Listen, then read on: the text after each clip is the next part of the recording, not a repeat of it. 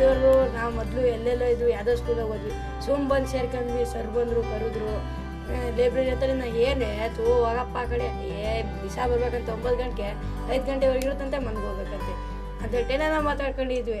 ಆವಾಗಿಂತ ಬರ್ತಾ ನಮಗೆ ಅರ್ಥ ಆಯ್ತು. ಫಸ್ಟ್ ನಾವು 7th ಇದ್ದಾಗಲೂ ನಮಗೆ ಇಂಗ್ಲೀಷ್ ಓದಕ್ಕೆ ಬರ್ತಾ ಇರಲಿಲ್ಲ. ಅಂದರೆ ನನಗೆ ಇಂಗ್ಲೀಷ್ ಓದೋದು ಸ್ವಲ್ಪ ಕಷ್ಟ ಆಗ್ತಿತ್ತು. ಗ್ರೀನ್ ಲೆವೆಲಿಗೆ ಹಾಕಿದ್ರು. ಫಸ್ಟು ಆ ಬುಕ್ಗಳನ್ನ ಓದಿ ಅದರಿಂದ ತಿಳ್ಕೊಂಡು ಅರ್ಥ ಗೊತ್ತಾಗಲಿಲ್ಲ ಡಿಕ್ಷನರಿಗಳು ಇರ್ತಿತ್ತು. ಅದರಿಂದ ನಾವು ತಿಳ್ಕೊಂಡು ಅದ್ರ ಅರ್ಥ ತಿಳ್ಕೊಂಡು ಇನ್ನು ನೆಕ್ಸ್ಟು ನಮಗೆ ಹಂಗೆ ಲೆವೆಲ್ ಚೇಂಜ್ ಮಾಡ್ತಾ ಇರ್ತಾರೆ. ಸ್ಕೂಲಲ್ಲಿ ಬರೀ ಟೀಚರ್ಸು ಬೋರ್ಡ್ ಮೇಲೆ ಬರೆದು ಸ್ವಲ್ಪ ಎಕ್ಸ್ಪ್ಲೈನ್ ಮಾಡಿ ಮತ್ತು ಬುಕ್ಕಲ್ಲಿ ನೋಡೋಕೆ ಕೊಟ್ಟರೆ, ಇಲ್ಲಿ ನಾವು ಟ್ಯಾಬಲ್ಲಿ ಬಂದು ಸ್ವಂತ ನಾವೇ ಓಪನ್ ಮಾಡಿ ನಾವೆಲ್ಲ ಮಾಡಿ ನೋಡೋದ್ರಿಂದ ನಮಗೆ ಇನ್ನೂ ಹೆಚ್ಚಾಗಿ ತಿಳಿಯುತ್ತೆ. ಓದೋದ್ರಲ್ಲಿ ಬರೆಯೋದ್ರಲ್ಲಿ ಮಾತಾಡೋದ್ರಲ್ಲಿ ನಡೆನುಡಿಲೆಲ್ಲ ಆದಷ್ಟು ಚುರುಕಾಗಲ್ಲ ಸರ್. ಬರೀ ಬುಕ್ಕಿನ ಮಾತ್ರ ತಿಳ್ಕೊಂಡ್ರೆ ಅದು ಎಕ್ಸಾಮಿಗೆ ಮಾತ್ರ ಸೀಮಿತವಾಗಿರುತ್ತೆ. ಜನರಲ್ ನಾಲೆಡ್ಜ್ ಏನಾದರೂ ತಿಳ್ಕೊಂಡ್ರೆ ಯಾವುದಾದ್ರೂ ಕಾಂಪಿಟೇಟಿವ್ ಎಕ್ಸಾಮ್ನ ಫೇಸ್ ಮಾಡ್ತಾರೆ. ಅವಳು ಯಾವುದೇ ಸಂಕೋಚ ಇಲ್ಲದೆ ಎಲ್ಲರ ಜೊತೆ ತನ್ನ ಅನಿಸಿಕೆಗಳನ್ನು ಹಂಚ್ಕೊತಾಳೆ, ಭಯಪಡಲ್ಲ. ಎಲ್ಲರ ಜೊತೆ ಮಾತಾಡೋದೆಲ್ಲವ ಫ್ರೀಯಾಗಿ ಮಾತಾಡ್ತಾಳೆ. ಬಹು ಆಯಾಮ ಕಲಿಕಾ ಕೇಂದ್ರ ಪ್ರಾರಂಭ ಆಗಿದ್ದು 4 ಶಾಲೆಗಳಲ್ಲಿ. ಒಬ್ಬ ವ್ಯಕ್ತಿ ಅಥವಾ ಸಂಘ ಎಷ್ಟರ ಮಟ್ಟಿಗೆ ಸಮಾಜವನ್ನು, ಸಮುದಾಯವನ್ನು, ಶಾಲೆಗಳನ್ನು ಹತ್ರ ಕರ್ಕೊಂಡು ಹೋಗ್ಬೋದು ಅನ್ನೋದನ್ನು ಅವರು ತೋರಿಸ್ಕೊಟ್ಟಿದ್ದಾರೆ. ಆ ವಿದ್ಯಾರ್ಥಿ, ಈ ತಾಯಿ ಮತ್ತು ಮುಖ್ಯೋಪಾಧ್ಯಾಯರ ಮಾತುಗಳು ಗುಬ್ಬಿ ತಾಲೂಕಿನಲ್ಲಿ ಶಾಲಾ ಶಿಕ್ಷಣದಲ್ಲಾಗುತ್ತಿರುವ ಬದಲಾವಣೆಗಳ ಮುನ್ನುಡಿಯಂತಿವೆ. ಅಲ್ಲೊಂದು ನಿಜವಿದೆ, ಕನಸಿನ ಚಿಗುರಿದೆ. ಶಿಕ್ಷಣವೆಂದರೆ ಹೇಳುವ ಕೇಳುವ ಬೋಧನಾ ಪದ್ಧತಿ ಹಳೆಯದಾಗಿ, ಕಲಿಕೆಯಲ್ಲಿ ಮಕ್ಕಳ ಗ್ರಹಿಕೆಯ ಕೌಶಲ್ಯಕ್ಕೆ ಅನುಗುಣವಾಗಿ ಬೋಧನಾ ವಿಧಾನಗಳನ್ನು ರೂಪಿಸುವ ಮಾದರಿಗಳು ಜನಪ್ರಿಯಗೊಳ್ಳುತ್ತಿವೆ. ತುಮಕೂರು ಜಿಲ್ಲೆಯ ಗುಬ್ಬಿ ತಾಲೂಕಿನಲ್ಲಿ ಶಿಕ್ಷಣ ಇಲಾಖೆ ಇಂಡಿಯಾ ಲಿಟರಸಿ ಪ್ರಾಜೆಕ್ಟ್ ಎಂಬ ಸ್ವಯಂ ಸೇವಾ ಸಂಸ್ಥೆಯ ಸಹಯೋಗದಲ್ಲಿ ನಡೆಸಿರುವ ಬಹು ಆಯಾಮಗಳ ಕಲಿಕಾ ಅಂಗಳಗಳ ಪ್ರಯತ್ನಕ್ಕೆ ವಿದ್ಯಾರ್ಥಿಗಳು, ಪೋಷಕರು, ಶಿಕ್ಷಕರು ಮತ್ತು ಶಿಕ್ಷಣ ಇಲಾಖೆಯ ಉತ್ತೇಜನ ದೊರೆತಿದೆ.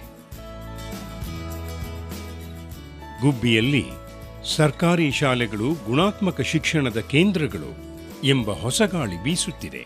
ಪೋಷಕರು ಸರ್ಕಾರಿ ಶಾಲೆಗಳ ಬಗ್ಗೆ ಈಗ ಹೆಚ್ಚಿನ ಭರವಸೆಯನ್ನು ಹೊಂದಿದ್ದಾರೆ.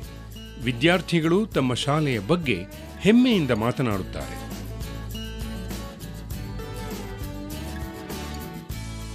ಬಹು ಆಯಾಮಗಳ ಕಲಿಕಾ ಅಂಗಳಗಳ ಪ್ರಯೋಗ ಶಾಲಾ ಶಿಕ್ಷಣದ ಗುಣಾತ್ಮಕತೆಯನ್ನು ಹೇಗೆ ಹೆಚ್ಚಿಸುತ್ತಿದೆ? ಬಹು ಆಯಾಮ ಕಲಿಕಾ ಅಂಗಳ ಅಂದಾಗ, ಒಂದು ಬಹು ಆಯಾಮ ಅಂದಾಗ 3 ರೀತಿ ಬರುತ್ತೆ. ಒಂದು, ಎಲ್ಲ ಸಬ್ಜೆಕ್ಟ್ಸ್ಗೂ ಇಂಪಾರ್ಟೆನ್ಸ್ ಕೊಡಬೇಕು ಅಂತ. ಬರೀ ಗಣಿತ ಮತ್ತು ವಿಜ್ಞಾನ ಒಂದೇ ಮುಖ್ಯ ಅಲ್ಲ, ಲ್ಯಾಂಗ್ವೇಜಸ್ಸು ಮುಖ್ಯ, ಸೋಷಿಯಲ್ ಸೈನ್ಸು ಮುಖ್ಯ. ಸೊ ಎಲ್ಲ ಸಬ್ಜೆಕ್ಟ್ಸ್ಗೂ ಈಕ್ವಲ್ ಇಂಪಾರ್ಟೆನ್ಸ್ ಕೊಡಬೇಕು. ಅದರಲ್ಲಿ ಬಹು ಆಯಾಮ ಬರುತ್ತೆ. ಎರಡನೇ ಅಂಶ, ಬಹು ಆಯಾಮದಲ್ಲಿ ಬರೀ ಪಠ್ಯಪುಸ್ತಕದಲ್ಲಿ ಓದೋದು ಮಾತ್ರ ಅಲ್ಲ, ಎಕ್ಸ್ಟ್ರಾ ಕರಿಕ್ಯುಲರ್ ಆ್ಯಕ್ಟಿವಿಟೀಸ್ ಅಂತಾರಲ್ಲ, ಅದಕ್ಕೂ ಈಕ್ವಲ್ ಇಂಪಾರ್ಟೆನ್ಸ್ ಕೊಡಬೇಕು. ಮೂರನೇದಾಗಿ, ನಾವೆಲ್ಲ ಕಲಿಯೋ ರೀತಿ ಬೇರೆ ಬೇರೆ ಥರ ಇರುತ್ತೆ.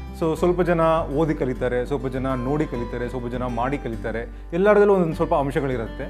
ಸೊ ಸ್ಕೂಲ್ಸ್ಗಳಲ್ಲಿ ಒಂದೇ ಥರ ಪಾಠ ಮಾಡೋಕ್ಕೆ ಹೋದಾಗ ಎಲ್ಲ ಮಕ್ಕಳನ್ನೂ ಅವರು ಸೇರಿಸಿ ಹೇಳ್ಕೊಡೋಕ್ಕೆ ಕಷ್ಟ ಆಗುತ್ತೆ. ಇದು ವಿದ್ಯುತ್ ಕೋಶ, ಇದು ಮ್ಯಾಗ್ನೆಟ್. ಇದು ಇಲ್ಲಿ ವಾಹಕ ಎನ್ನುವನ್ನಾಗಿ ಬಳಸಿಕೊಂಡು ವಿದ್ಯುತ್ ಕೋಶದಿಂದ ಮ್ಯಾಗ್ನೆಟ್ಗೆ ನಾವು ಟಚ್ ಮಾಡಿದಾಗ ಅದು ತಿರುಗುತ್ತೆ. ಹೇಗೆ ತಿರುಗುತ್ತೆ ಅಂದರೆ ಅಲ್ಲಿ ಬಲಪ್ರಯೋಗ ಉಂಟಾಗುತ್ತೆ. ಈಗ ನಾವು ಬಲಪ್ರಯೋಗ ಉಂಟಾಗಿದೆ ಅಂತ ತಿಳ್ಕೊಳಕ್ಕೆ ಇಲ್ಲಿ ತಿರುಗ್ತಾ ಇರೋದೇ ಅದಕ್ಕೆ ಉದಾಹರಣೆ. ಬಲಪ್ರಯೋಗ ಆಗ್ತಿದೆ. ಶಾಲೆಗಳಲ್ಲಿ ಮಕ್ಕಳು ಪಠ್ಯ ವಿಷಯಗಳನ್ನು ಶಿಕ್ಷಕರ ಬೋಧನೆಯನ್ನು ಕೇಳುತ್ತಾ ಹಾಗೆಯೇ ಪ್ರಯೋಗಗಳನ್ನೂ ಮಾಡುತ್ತಾ ಕಲಿಯುತ್ತಾರೆ. ಶಿಕ್ಷಕರು ಒಂದಕ್ಕಿಂತ ಹೆಚ್ಚಿನ ರೀತಿಯಲ್ಲಿ ಮಕ್ಕಳಿಗೆ ಕಲಿಸುತ್ತಾರೆ. ಸ್ಥಳೀಯವಾಗಿ ಲಭ್ಯವಿರುವ ವಸ್ತುಗಳಿಂದ ಮಾಡಿರುವ ಕಡಿಮೆ ಬೆಲೆಯ ವಿಜ್ಞಾನದ ಕಿಟ್ಗಳನ್ನು ನೀಡುತ್ತಿರುವುದರಿಂದ ಮಕ್ಕಳೂ ಕೂಡ ತಾವೇ ಪ್ರಯೋಗ ಮಾಡಿ ತಿಳಿಯುತ್ತಾರೆ. ಬಹು ಆಯಾಮ ಕಲಿಕಾ ಅಂಗಳಗಳು ವಿದ್ಯಾರ್ಥಿಗಳ ಗ್ರಹಿಕೆ ಮತ್ತು ಕಲಿಕೆಯನ್ನು ತೀಕ್ಷ್ಣಗೊಳಿಸುತ್ತವೆ.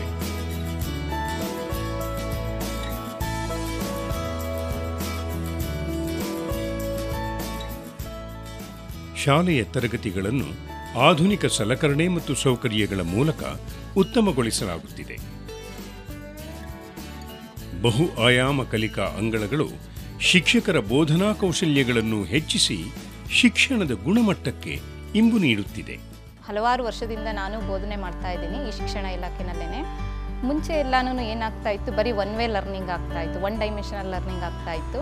ಯಾಕೆಂದ್ರೆ ಹಲವಾರು ಬೇಸಿಕ್ ಕಾನ್ಸೆಪ್ಟ್ಸ್ನ ನಾವು ಬರೀ ಬೋರ್ಡ್ ಮೇಲೆ ಬರಿತಾ ಇದ್ವಿ. ಅವ್ರ ಕಾನ್ಸೆಪ್ಟ್ ಸರಿಯಾಗಿ ಅರ್ಥನೇ ಆಗ್ತಾ ಇರಲಿಲ್ಲ ಪಾಪ ಮಕ್ಕಳಿಗೆ. ಸೊ ಹಾಗಾಗಿ ಆ ರೀತಿ ಹಲವಾರು ಚಾಲೆಂಜಸ್ನ ನಾವು ಫೇಸ್ ಮಾಡ್ತಾ ಇದ್ವಿ. ಮಕ್ಕಳಿಗಿಂತ ಜಾಸ್ತಿ ನಾವು ಶಿಕ್ಷಕರೇ ಎದುರಿಸ್ತಾ ಇದ್ವಿ.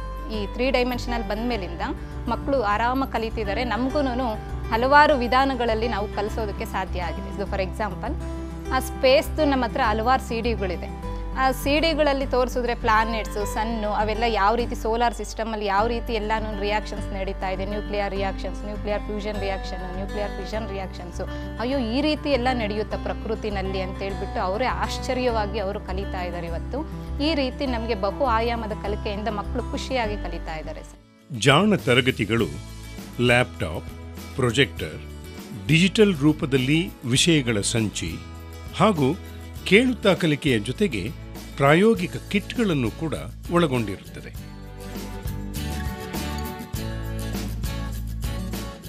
ಶಿಕ್ಷಕರ ಸಾಮರ್ಥ್ಯವನ್ನು ಹೆಚ್ಚಿಸುವ ಅಂಶಕ್ಕೆ ಬಂದರೆ, ಇಲ್ಲಿ ಶಿಕ್ಷಕರಿಗೆ ಪರ್ಯಾಯ ಬೋಧನಾ ವಿಧಾನಗಳಲ್ಲಿ ಜೊತೆಗೆ ಅವರು ತರಗತಿಗಳನ್ನು ಇನ್ನಷ್ಟು ಉತ್ತಮವಾಗಿ ನಿರ್ವಹಣೆ ಮಾಡುವುದರ ಕುರಿತಂತೆ ತರಬೇತಿಯನ್ನು ನೀಡಲಾಗುತ್ತದೆ.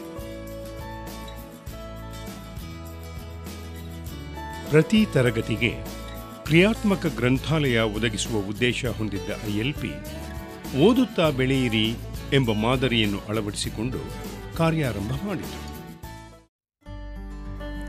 ನಾವು ಕಂಡ ಹಾಗೆ ರೀಡಿಂಗ್ ಹ್ಯಾಬಿಟ್ಸ್ ಬೆಳೆಸೋಕ್ಕೋಸ್ಕರ ಒಂದು ಚೈಲ್ಡ್ ಫ್ರೆಂಡ್ಲಿ ಲೈಬ್ರರಿ ಇರಬೇಕು ಅನ್ನೋದು ನಮಗೆ ಮಂದಟ್ಟಾಯಿತು.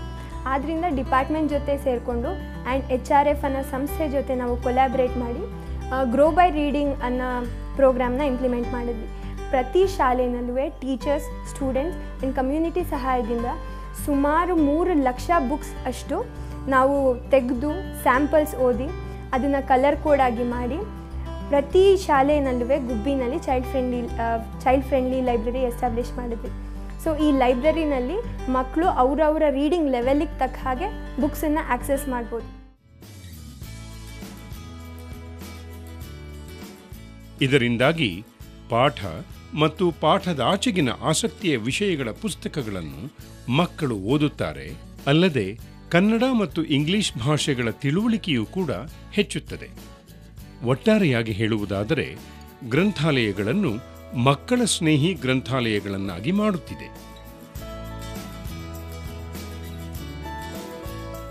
MDLS ಬಹು ಆಯಾಮ ಕಲಿಕಾ ಅಂಗಳಗಳ ಯೋಜನೆ 10ನೇ ತರಗತಿಯ ನಂತರದ ಮಕ್ಕಳಿಗೆ ಅವರ ಆಸಕ್ತಿಯ ವಿಷಯಗಳು, ಕಲಿಕಾ ಶಕ್ತಿ, ಸಾಮರ್ಥ್ಯ ಮತ್ತು ತಾಯಿ ತಂದೆಯರ ಆಶೋತ್ತರಗಳು, ಅವರ ಆರ್ಥಿಕ ಸ್ಥಿತಿಗಳನ್ನು ಗಮನದಲ್ಲಿಟ್ಟುಕೊಂಡು ವೃತ್ತಿ ಶಿಕ್ಷಣ ಸಮಾಲೋಚನೆಯನ್ನು ಕೂಡ ನೀಡಲಾಗುತ್ತಿದೆ. ರೂರಲ್ ಮಕ್ಕಳು ಎಸ್ಪೆಷಲಿ ತಗೊಂಡಾಗ ಎಕ್ಸ್ಪೋಜರ್ಸೇ ಇಲ್ದಿರ ಅವ್ರಿಗೆ 10th ಆದಮೇಲೆ ಏನೇನು ಮಾಡ್ಬೋದು ಅನ್ನೋದು ಆಪ್ಷನ್ಸ್ ಬಗ್ಗೆ ಗೊತ್ತಿಲ್ಲದೆ ಇರುವಂಥದ್ದು, ಮಾಹಿತಿನೇ ಇಲ್ಲದೆ ಇರುವಂಥದ್ದು. ನಾವು ಮಕ್ಕಳ ಜೊತೆ ನಾವು ಚರ್ಚೆ ಮಾಡಿದಾಗ ಮಕ್ಕಳು 2 ರಿಂದ 3 ಆಪ್ಷನ್ಸ್ ಬಗ್ಗೆ ಮಾತ್ರ ಹೇಳ್ತಾರೆ. ಎರಡನೇದು, ಸುಮಾರು ಮಕ್ಕಳಿಗೆ ಕನಸಿದೆ ಬಟ್ ಅದನ್ನು ಅಚೀವ್ ಮಾಡ್ಕೊಳ್ಳಿಕ್ಕೆ ಮಾರ್ಗದರ್ಶನ ಇಲ್ಲದೆ ಇರುವಂಥದ್ದು. ಪೋಷಕರ ಹತ್ರ ಬಂದಾಗ ಪೋಷಕರು ಮಕ್ಕಳ ಆಸಕ್ತಿ ಮತ್ತು ಅವರ ಆರ್ಥಿಕ ಸ್ಥಿತಿ ಮತ್ತು ಮಕ್ಕಳು ತಗೊಳ್ಳುವಂಥ ಅಂಕಗಳ ಮೇಲೆ ಮಕ್ಕಳಿಗೆ ಯಾವ ಕೋರ್ಸ್ಗೆ ಜಾಯಿನ್ ಮಾಡಿಸ್ಬೋದು ಅನ್ನೋದ್ರ ಮೇಲೆ ಡಿಸೈಡ್ ಮಾಡ್ಕೊಳ್ಳಿಕ್ಕೆ ಮತ್ತು ಯೋಜನೆ ಮಾಡ್ಕೊಳ್ಳಿಕ್ಕೆ ಇದು ಉಪಯೋಗ ಆಗುತ್ತೆ. ಮತ್ತು ಸುಮಾರು ಜನ ಪೇರೆಂಟ್ಸು ಫೈನಾನ್ಷಿಯಲ್ ಸಪೋರ್ಟಿಗಿಂತ ನಮಗೆ ಈ ಥರದ ಇನ್ಫಾರ್ಮೇಷನ್ ಬೇಕು ಅನ್ನೋದನ್ನು ಎಕ್ಸ್ಪ್ರೆಸ್ ಮಾಡಿದ್ದಾರೆ.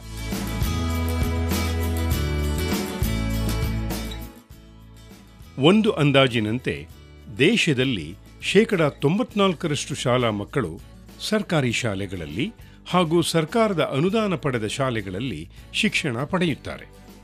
ಹಾಗಿರುವಾಗ ಸರ್ಕಾರಿ ಸ್ವಾಮ್ಯದ ಹಾಗೂ ಅನುದಾನದ ಶಾಲೆಗಳಲ್ಲಿನ ಗುಣಮಟ್ಟ ಸುಧಾರಣೆ ಆದಾಗ ಮಾತ್ರ ಶಾಲಾ ಶಿಕ್ಷಣದ ಅಭಿವೃದ್ಧಿ ಸಾಧ್ಯ. ಸರ್ಕಾರಿ ಶಾಲೆಗಳಲ್ಲಿ ಓದುತ್ತಾ ಇರುವಂಥ ವಿದ್ಯಾರ್ಥಿಗಳು ಯಾರು ಅಂತ ಹೇಳಿ ನಾವು ಗಮನಕ್ಕೆ ತಗೊಂಡ್ರೆ ಬಹುತೇಕ ಎಲ್ಲ ಆರ್ಥಿಕವಾಗಿ ಮತ್ತು ಸಾಮಾಜಿಕವಾಗಿ ತುಂಬ ಹಿಂದುಳಿದಿರುವಂಥ ಕುಟುಂಬಗಳಿಂದ ಬಂದಿರುವಂಥವ್ರು.